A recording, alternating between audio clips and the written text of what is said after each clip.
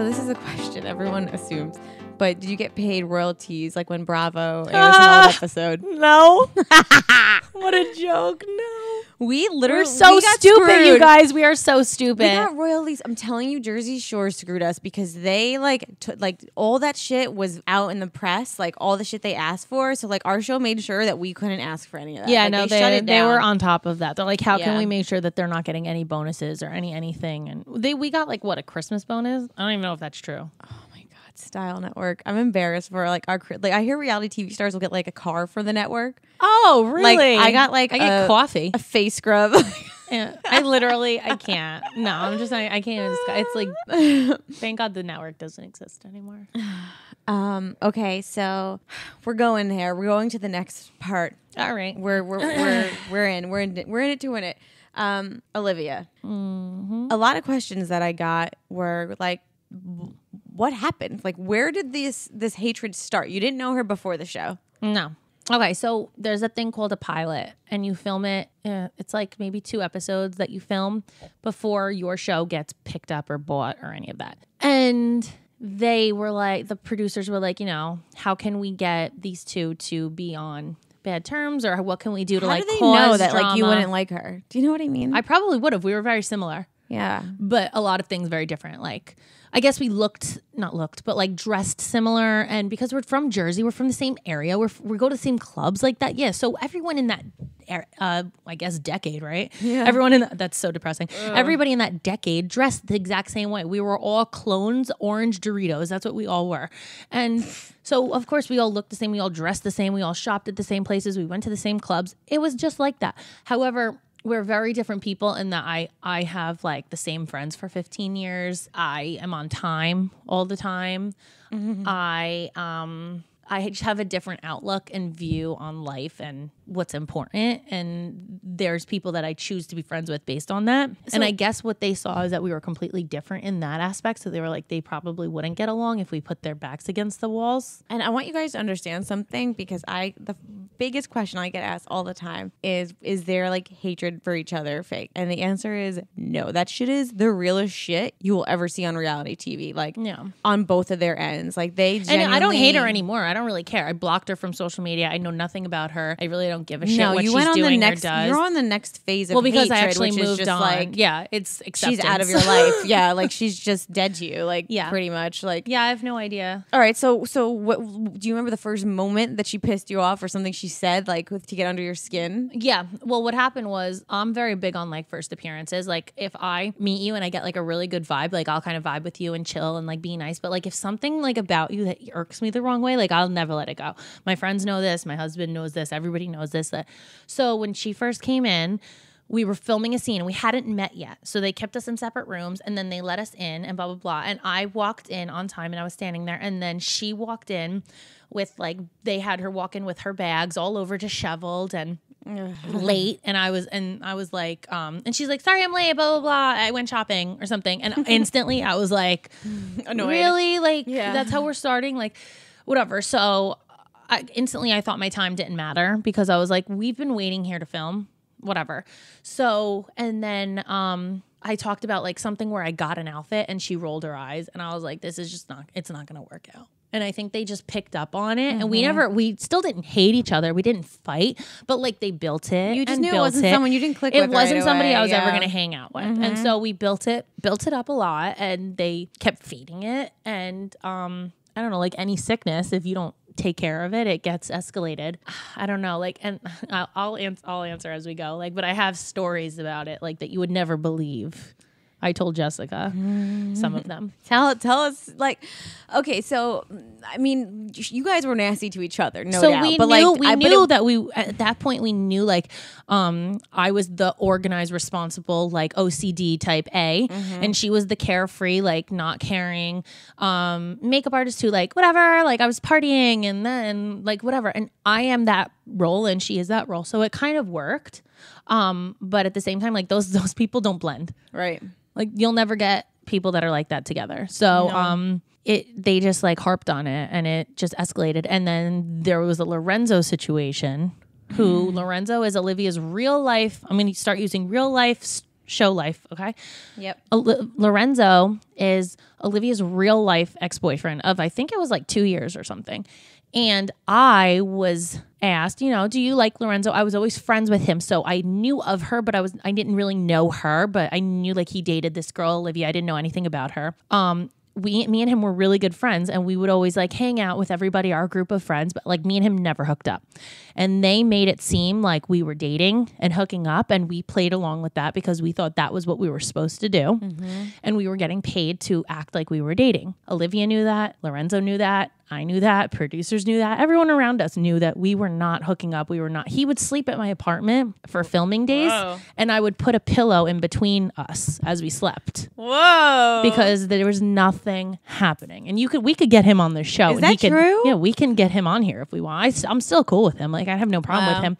And we can ask him, and he'll tell you the same fucking story. Wow. So people that are like, you dated her ex, so when she dated yours, it was fine. Like, you're a fucking hypocrite. No. Wait, but was Olivia mad in real life that this was like going down? This is my problem with reality shows, is that she knew that we weren't hooking up. She knew that we were friends. Yeah. But she played into it because it worked very well for storyline. Right. Okay. So I guess did the producers ever make you fight with Olivia on purpose? Yeah, there were times that they wanted us to like get into it and say our piece. Like, I think there was a time that we were actually on the same side. It was the Gatsby product launch. Okay. And me and her had just kind of like talked it out, and like there was a moment where we were filming and I pulled her aside and I was like, listen, I know what my job here is. You know what your job here is, but like, I don't really want to fight with you in real life. And it was, we were at a club in New York City for filming. It was the makeover day where we went to Warren Trachomey. Mm-hmm. Yep. And I told her, I was like, listen, we're not trying to be friends. I'm not your friend. You're not my friend. But like, we could be cool. Like, we could be civil. Like, I don't think we need to fight. And she was like, absolutely, I agree. And I was like, cool. Like, whatever. Wow. I ended up putting she had just become obsessed with Lady Gaga. And I was like, oh, I requested this song for you. And we like danced into the night and had a great time. That's such a Tracy move. Like, or immediately that is doing very something me. thoughtful. I try to do something that somebody would like. Okay, so this is a real story in real life. I did this, and then the next morning we filmed, and we were getting along, and they hated it. They hated it. They separated us. They ripped us apart from each other, put us in different rooms. It was the day that the next day I think we were filming like at a radio show or something. I don't remember the exact episode, but it was something about like getting people to come to the Gatsby Cut-a-thon where we were raising money for like hair or something. Yeah. I don't remember details, and we got along too well and they didn't like it, and they pulled us aside. They were like, this has to end. Like, this has to be done. And then she said something stupid, and then instantly I was back where we started, and I was like, fuck this. I'm done. I tried, blah, blah, blah. So there were times that like we did try to get along, and like I didn't hate her. I was like, oh, you know, maybe she has potential to be cool. Like, I don't know. Maybe we could get along. You don't want to fight with someone you're working with. You don't want to fight every day. It's exhausting. It's exhausting. So I tried to like take a different route, and she was on board with it, but then it just wasn't happening because what our job was not going to ever end up like that. Well, it's funny because the story is funny because this is one of the questions that I got, which was, it's so funny. I'm going to read it verbatim.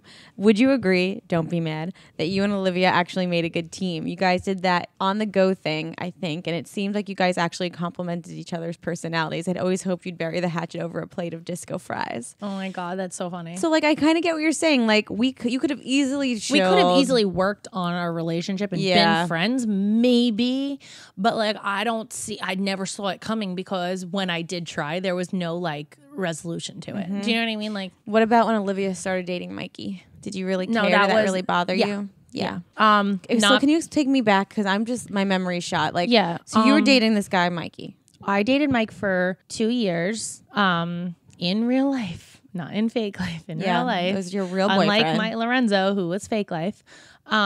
He was my real boyfriend.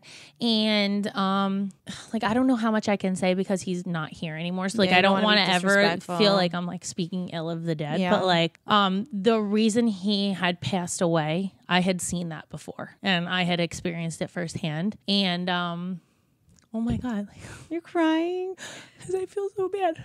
Oh God, don't make me cry. Because I had gone through it before and I watched him overdose before. And I tried to stop it because I don't do drugs. Oh my God. Like, when they put him on the show, I had to relive all that. And it was very hard for me. Yeah, and you're a kid. Like, do you know how scary that is to see somebody ever OD, like it's traumatic, and it's someone you love and care about. And I was blamed for it because everyone told me that like the reason he did this is because you broke up with him. And so like I lived with guilt for like a really long time. That's fucking horrible. Addicts there's no reason addicts are addicts. You know what I mean? It has nothing to do with you, you know? Yeah, it was just hard because I felt like I was being like dragged through it again and nobody fucking cared because nobody knew the real story.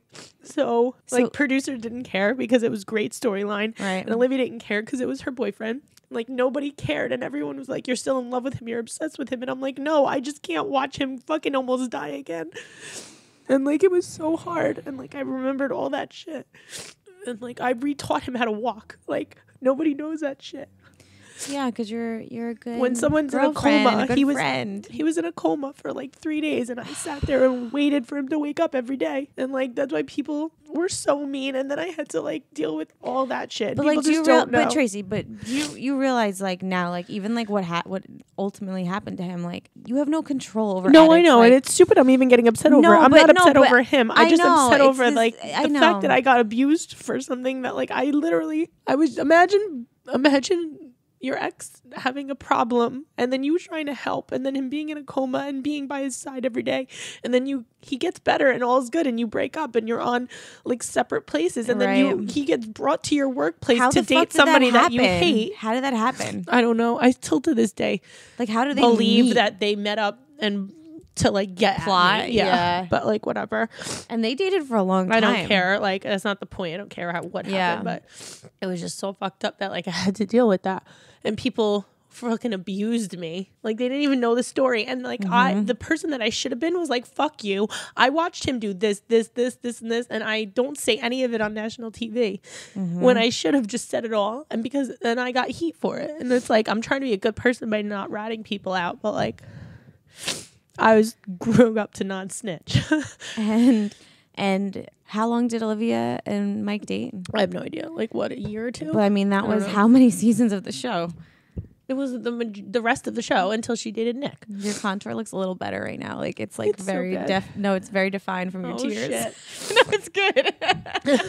Only Tracy looks better after a little cry fest.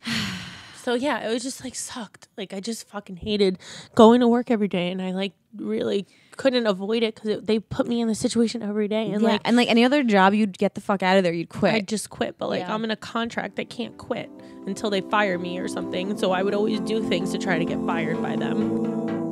Don't forget, guys, new clips air every Thursday. So see you next Thursday. Hosted on dimlywit.com. Even though we are not your best examples, we're the best you've got. So cheers, bitches. Cheers. Make sure you subscribe to our channel for updates, and if you like this clip, share it with a friend.